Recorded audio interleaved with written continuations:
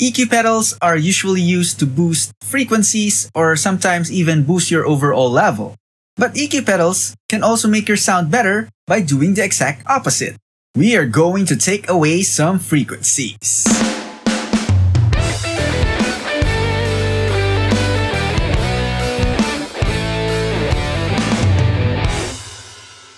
Hi, what's up? Welcome to my channel. I'm Aaron, I play the guitar, and this is ASTV.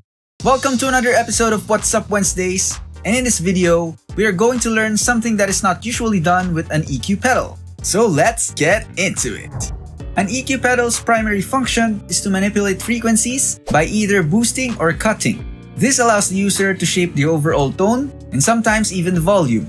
The outcome would depend on where you place the EQ pedal on your signal chain, as well as on how you manipulate the frequencies. The truth is, it's a part of a guitar player's nature to boost everything. We max out the tone knob in our guitar, we max out the gain in our amp as much as possible, we boost the volume, so everything is about being louder and more intense as much as possible, and as long as we don't create disturbing and unusable noise. This goes as well for an EQ pedal.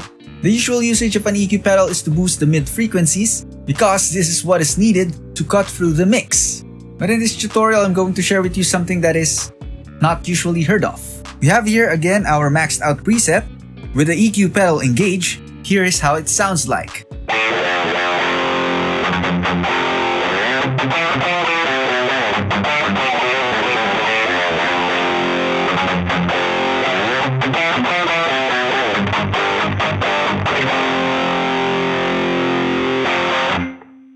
Turning the EQ pedal off, here is how it sounds like.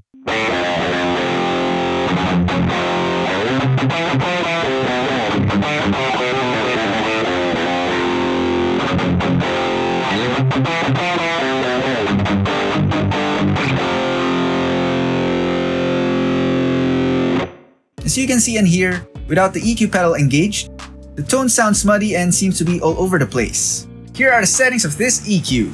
-12 dB on the 50 Hz. This gets rid of the muddiness and the unwanted bass frequencies. -9 dB on 300 Hz. This makes the tone sound more pleasant to the ear and reduces the nasal characteristic of the guitar tone. -9 dB on 4K because this is where the whistle frequencies are. And lastly, -9 dB on 10K. This smooths out the unwanted sharpness from your guitar tone. In terms of placement on the signal chain, I place it after the cab simulator because I want my EQ pedal to shape my overall tone. Also, through this, I will be able to achieve something that is similar to a mastered tone, or a tone that has gone through mastering. This will be very helpful if your setup is like mine, which is going direct to the front of house. All in all, this method makes your guitar tone clearer and more pleasant to the ears. This is by getting rid of the unwanted bass frequencies, controlling the mids, and taming the high end. So there you have it! This is how you can use the Ampero II Stomp's EQ effect to make your tone clearer and better. If you find value in this video, please hit the like button, leave a comment below, and don't forget to subscribe. Hit the notification bell as well so that you'll be updated the next time I upload a video. Stay tuned for more episodes of ASTV, stay safe, and I will see you in the next video. Peace out!